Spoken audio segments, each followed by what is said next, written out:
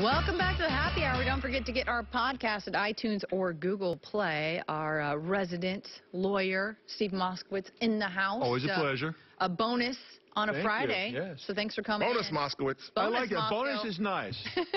we're not Comes getting with no money, though. Yeah, we're not getting charged, right? Oh. This is a freebie. You haven't checked your mail? I know. I'm going to forward that on, to NBC Sports the Bay Area. All right, a really cool story coming out of Houston, Texas. Deshaun Watson, their young rookie quarterback, donated his entire first paycheck to 3 workers in the Texans cafeteria who lost everything to Hurricane Harvey. So he comes in and he surprises them with the money that obviously they desperately need to get back on their feet. The question is, this is a pretty good sized check, I would imagine. He is their top $27,000. Draft pick. Do they have to pay taxes on this? How does this work? That's about the easiest tax question you could possibly ask me. Domestic gifts are totally free of income taxes. There's nothing for you to even report. So if Billy Gates said, this is my favorite show in the world, and to each $1 billion, there's no tax on that. And as far as the giver of the gift, unless it's more than $5.4 million, there's no gift tax on you. So there's not a problem here at all. And if he set it up right, he might get a tax deduction if he gives it to, it's called a 501c3 organization, basically a charity. And it's good for, not to mention the fact that as far as being commercially good, he will get far more than he's ever given away. It's a win-win for everyone. Everybody wins on this one. It really is. Now, you mentioned that if Bill Gates were to give us $1 billion each. Deal with millions. Yeah, $1 billion each, that we wouldn't have to pay any taxes on it. Zero. The only thing you have to watch out for, if it's a foreign gift, if it's a foreign gift over $100,000, you still don't have to pay any taxes, but it's special reporting because all the foreign stuff, the government gets upset. Okay. But domestic gifts, even foreign gifts, zero income taxes. What was the 5.4 million limitation? Well, what happens is there's a gift tax. Okay. So if you give more than 5.4 Which million, $1 billion is more than 5.4 million. Yes, it is. Then you would have to pay the...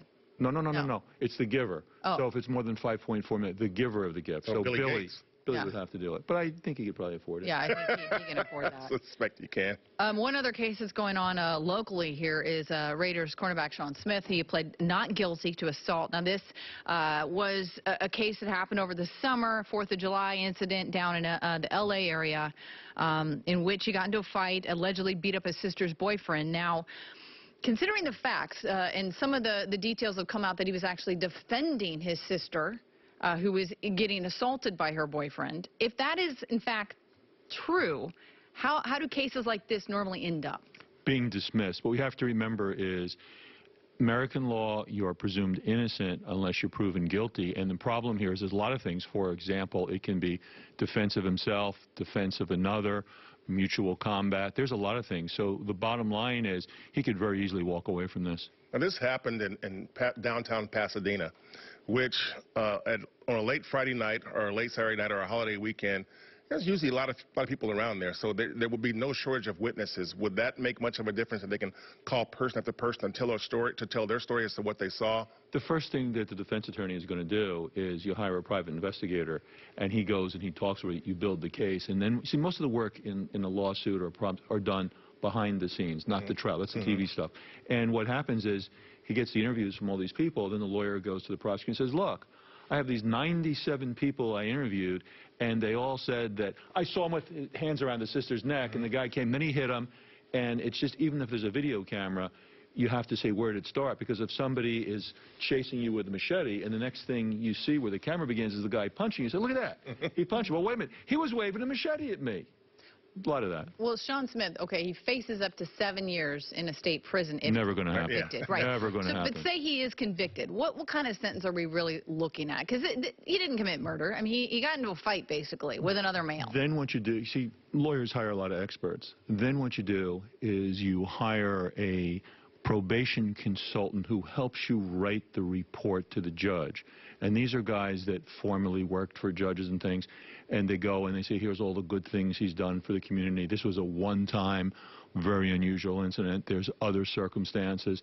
And then what happens when he does his report, he explains to the judge why he shouldn't do any time, or should do something else like some community service. So the bottom line is there's no way in the world he would be doing 7 years. And it's super rare, even if a regular person does something, you get the maximum. You really have to go out of your way to get the max. But I do not foresee him doing any time or even being convicted. Of course, he could face some trouble with the league. Steve Moskowitz, we appreciate the time. Always a pleasure. Is there a D word in the law? Defense? Defense. Look at that. We're going to talk about another D word, but that was a cupcake right there. I appreciate. I love cupcakes. Thank you. Cupcakes. With lots of sweet icing on it. Thank you. Another D word coming out of Clay Thompson. Thank you, Steve. Always a pleasure.